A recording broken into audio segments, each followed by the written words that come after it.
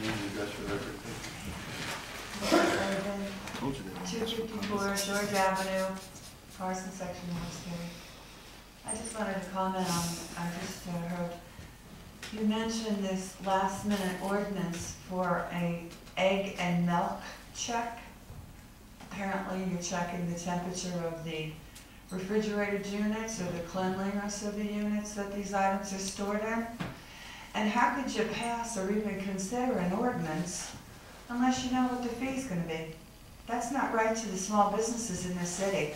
And I suggest that you stop that right now. It's the first reading. I don't care what it is. Even to bring up a thought like that without discussing the entire details of this discussion. Small business is being overwhelmed currently, and to even bring up something like this. And we do have a Department of Agriculture in Pennsylvania that should be managing the temperature and the cleanliness of the refrigerated units for those dairy products. I don't think you should be jumping to that conclusion.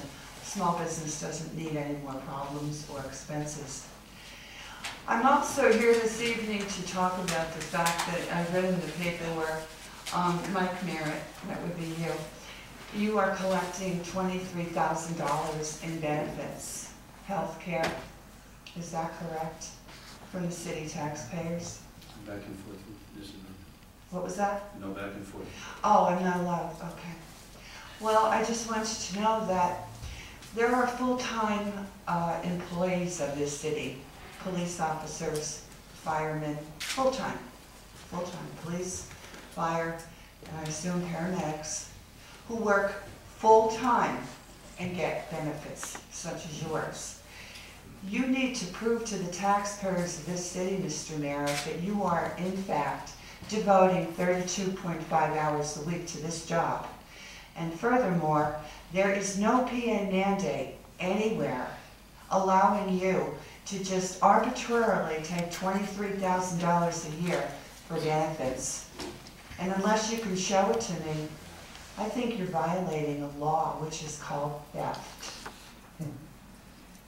Where is it written that the taxpayers have to give you benefits that most people in this city don't even have? You work at Metro. Why don't you get them from your company? Doesn't your company, a union shop, have benefits? Why are we paying for your benefits? And you show me the law that requires you to do this, to even accept it. In this day and age, there's kids right now that are on the CHIP program because their parents cannot afford to give them the benefits that you are providing compliments of us. Unfair, and I want the benefits stopped.